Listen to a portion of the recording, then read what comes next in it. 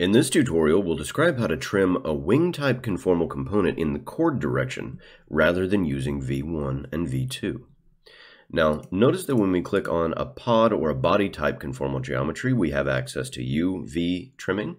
On the wing component, we get this extra box called wing trim, and that's because a conformal component understands that it's attached to a wing, and that rather than trimming in the V direction relative to the conformal itself, you might want to do it as a percent of the chord instead.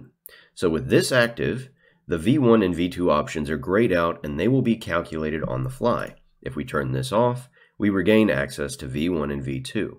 If you want to turn it off completely, you have to deactivate those two buttons, and now you get a regular U-trimmed conformal geometry. But let's turn this back on and see some of the behavior. You have a minimum and maximum chord position where this trimming occurs.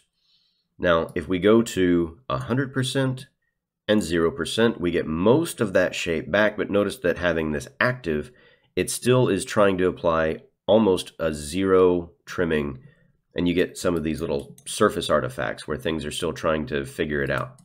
Now, another thing to note is that when you trim from the minimum position, you're trimming from the trailing edge forward. When you trim from the max, you're trimming from the leading edge backwards. And that's because we're starting from the trailing edge and moving forward toward the leading edge. And that's partially considering, say, the V or the W direction in a wing starts from the trailing edge and then goes around to the leading edge and then comes back. Another distinction of this behavior is that if you try and move the max position to be less than the min position, it will simply disappear. So notice how all of these are being adjusted on the fly in the grayed out boxes in case you want to turn this off. And of course, under the hood, these parameters are tracked as well in case you want to link them or find them. But that is how you can use chord trimming on a conformal component in VSP.